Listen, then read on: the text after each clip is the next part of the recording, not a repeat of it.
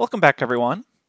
Over the next series of lectures, we're going to be coding along with a regression-based project, where, based off the data set for different housing features, we're going to try to predict the price that a house should sell at.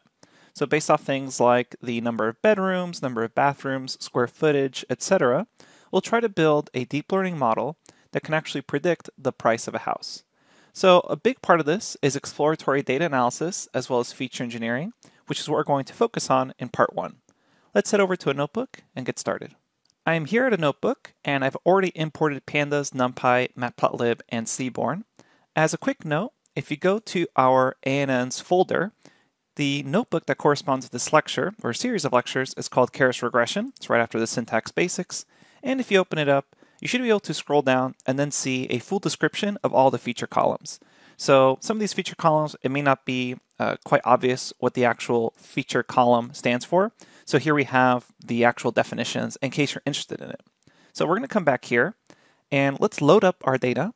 We'll say df is equal to pd.readcsv, and our data is located underneath our data folder. So if you go back up a directory, and this is called kc underscore house underscore data.csv. Go ahead and read it in. And again, if you check out our regression notebook, we're actually using this data. So it's a real world data set from a Kaggle link. So you can check out the actual link right here. But basically what this is, it's historical pricing data for house sales in King County, USA. And King County is essentially where Seattle is. So we're going to come back here to our notebook and we're going to explore this data a little bit using some visualization techniques. So first, let's see if we have any missing data. We'll say df is null.sum. And so what this does is, first off, df is null. That just returns back true or false if something is null. So if something is missing, it will return back true. And I can actually then sum these up per column, and it will treat falses as zeros and trues as ones, and that way we can actually get a count of how many missing data points we have. And for this particular data set, we actually have no missing data, which kind of makes sense. If a house was historically sold, it's not like you wouldn't know the number of bedrooms the house had before you sold it. So for this particular data set, it makes sense that there is no missing data. Later on in this section of the course, we'll show you how to deal with a data set that does have missing data. And another thing I like to do after you check out how much data is missing is just do a quick describe call, which will give you the statistical analysis on your data set. And I personally like to transpose this so that I get to see the statistical mean, standard deviation, min, percentile values, etc. for all the columns. Now, some of these doesn't really mean anything. So later on, if you actually see the head of the data frame, you'll notice that one of them is just a unique ID. So this is some sort of unique ID for the sale. So it doesn't really make sense to look into any meaning for the mean of the IDs. However, other things like the mean price could be really important. So we can see here that we have this scientific notation, which basically means 5.4 times 10 to the power of 5. So essentially add in 5 zeros. Okay, so we have all that information. It's a little hard to just read this table and thoroughly understand it. Let's start actually describing it through visualization using seaborn and matplotlib and all those skills we learned in the data visualization crash course section. So something I like to do, especially for continuous labels, is just do a distribution of the actual label. So do a distribution plot, essentially a histogram. And something else I can do is just make this a little larger by calling plt.figure and setting fig size to, let's say, 10 by 6. So I'll go ahead and run that, and I get to see this distribution. So notice here, it looks like most of our houses are falling somewhere between 0 and maybe around $1.5 million. And we could have these extreme outliers here for the really expensive houses. And it may actually make sense to drop those outliers in our analysis if they are just a few points that are very extreme. And so we can essentially build a model that realistically predicts the price of a house if its intended value is somewhere between, let's say, 0 and $2 million. And there's not going to be that many houses apparently on the market that are worth more than, let's say, 3 million. So that's something to keep in mind here, especially if we're applying this to a realistic situation. Maybe we're trying to build a model for a real estate agency. since there's really not that many houses on the market that are that expensive, it may not be really useful to actually have our model train on these extreme outliers. Now we can go ahead and do similar analysis of different features. So for example, for categorical ones, such as number of bedrooms, which is kind of continuous, but you can't have really 1.5 bedrooms. You can actually have that for bathrooms, but for the case of bedrooms, in our data set, we don't really have actually 1.5 or 2.5. So we can treat this as a count plot. So I could say something like, go ahead and count bedrooms and then plot them out. And so here, I can see what actually looks like almost like a similar distribution where the vast majority of all these houses have somewhere between 2 to 5 bedrooms. And it looks like there's a huge mansion somewhere in this that has 33 bedrooms. So it looks like 8 through 33 probably just have like one instance themselves, which is why they're showing up here, but we can't actually see that bar. Because note, the actual rest of the bedrooms are in the thousands. So it makes sense that you wouldn't really see a color for something as small as 1. Now what's also nice is just comparing your label to some sort of feature that you think has a high correlation. And what you can do is you can say data frame correlation, run that, and then you can begin to see what actually correlates with your label. And off of this, I'm going to go ahead and grab my label. Let's just say price, run that, and let's go ahead and sort these values. We'll say sort underscore values. And here I can see things that are either highly positively correlated or highly negatively correlated. Obviously, price is going to be perfectly correlated with price, but it looks like the square feet of living space has a very high correlation with the actual price of the house. And what I would recommend doing is exploring highly correlated features with your label through a scatter plot. So for example, I could say SNS scatter plot and compare price to my square feet living space and say data is equal to DF. I'll go ahead and run that, and I can see here a very strong linear relationship. And if I need to expand this out, notice that it looks like the price is overlapping. I could say PLT figure and just give it a little more space by saying fig size is equal to something like 10 by 5. And that gives us a nice little space here. Okay, so again, I always recommend checking out the correlations between your different features and your actual label, and then exploring those correlations through, or exploring those features through some sort of data visualization. So for example, if we take a look here, it looks like bedrooms also has some positive correlation, as well as bathrooms, and you can do count plots of those against the price as well, or even box plots to see the distributions. For example, I could say box plot where X is the number of bedrooms, Y is the price, and then my data is DF.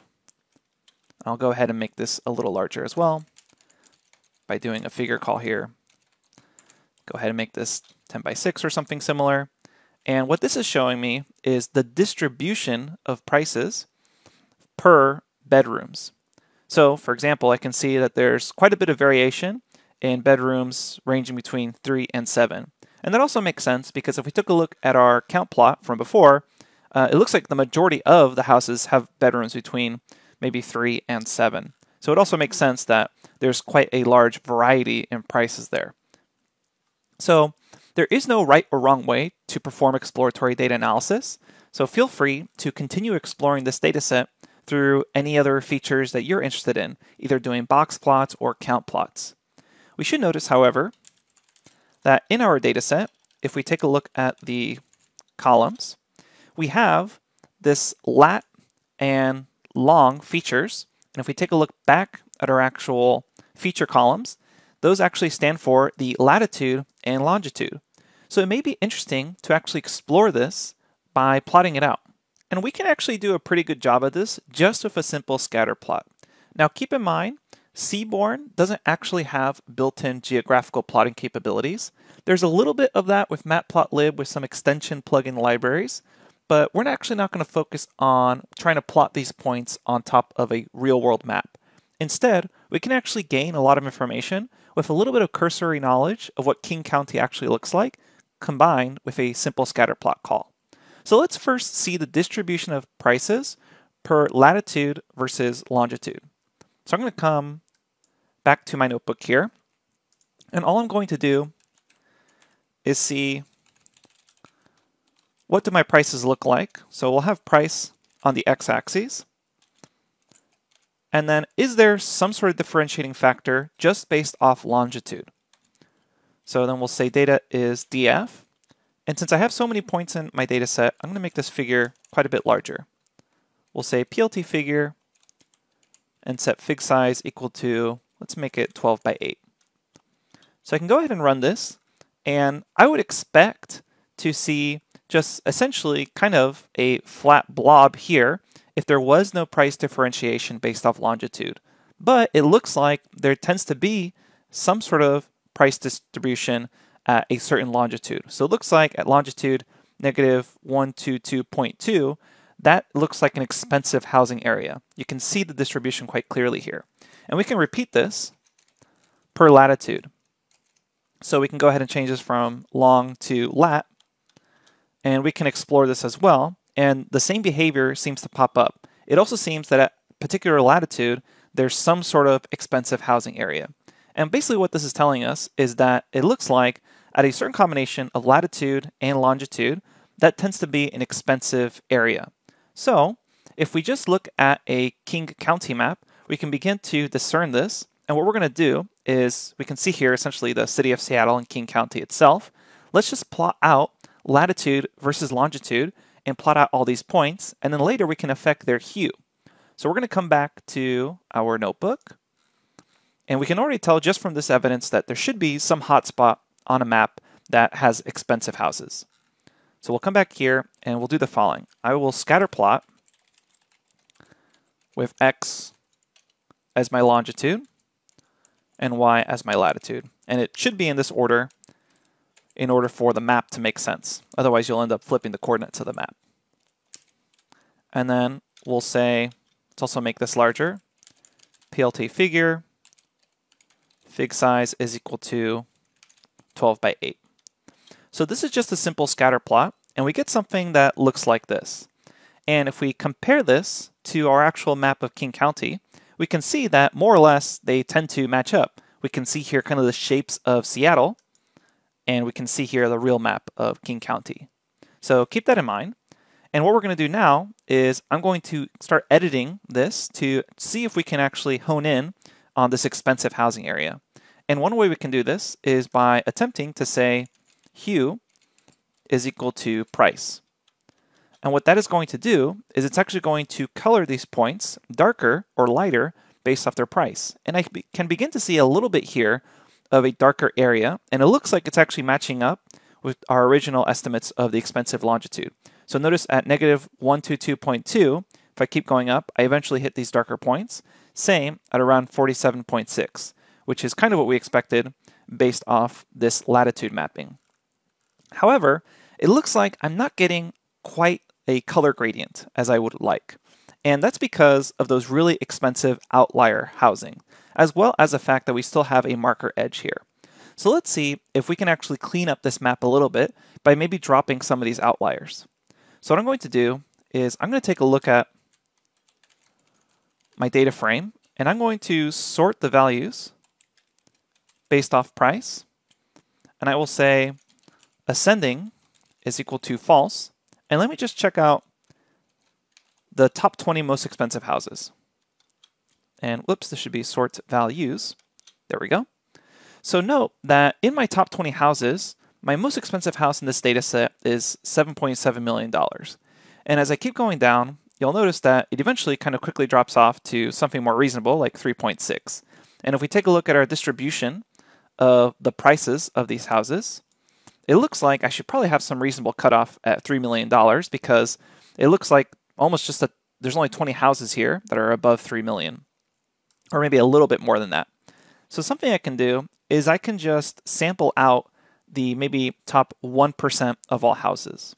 So if I take a look at the length of my data frame, I right now have around 21,000 houses in my data frame, which means 1% of this is 215 houses, which is actually quite a lot of houses. So let's go ahead and create another data frame, and we will call this non-top 1%, or you could relabel this as bottom 99%. And what we're going to do here is we'll take this same data frame that we created, df sort values price ascending, and what I will do is I will grab everything after the top 1% of houses, which essentially means starting at index integer location 216, go ahead and grab everything beyond that. So all I'm doing here is I'm grabbing the 99% bottom of houses. So I'm not dropping that much information, I'm only dropping 1% of information. But hopefully that drops all those really expensive outlier houses. And the reason for that is so I can get a more clear color distribution on this actual scatter plot. So we'll come back here. I have now my bottom 99% or non-top 1%.